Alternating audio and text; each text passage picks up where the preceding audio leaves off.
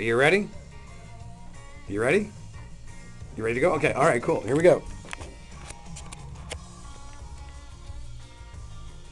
Country 93.3, look it up. That one from Ashton Shepherd. I'm Jerry Neville, and joining me in the Country 93.3 studios is a local celebrity of sorts, Josh Dow. How you making out, Josh? Good, and you? Good, good, good. Now, you won 7 gold medals at the provincials last week that were held at McDonald Island, correct? That's correct.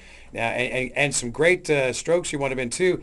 I have to ask you, now that you're a provincial swimmer and all that stuff, how long you've been swimming and how did you get involved in swimming? Well, this is going to be my 5th year of swimming. I got involved in it when I moved to Fort McMurray. My parents put me in swimming. Before I came to Fort McMurray, though, I did swimming lessons and stuff, and I always like the feel of the water. Oh yeah. So this is your 5th year into it now, and how was your progression? Because when I learned how to snowboard, and I can't snowboard, by the way, things that are really cool to do are really hard to do. So did you find like a bit of a learning curve when you were swimming? It did. My first 2 years didn't exactly go as smooth as I thought they would, and about the 3rd year it started to pick up, and now here I am. This is great. Now, how old are you too, Josh? I'm 14. Wow, I thought you were 17. I'm sitting here talking to you. Wow, you're only 14. My son is, 2 years older than you, and I'm talking to you like you were my son. But yeah, this is pretty neat. So how long have you been here in Fort McMurray?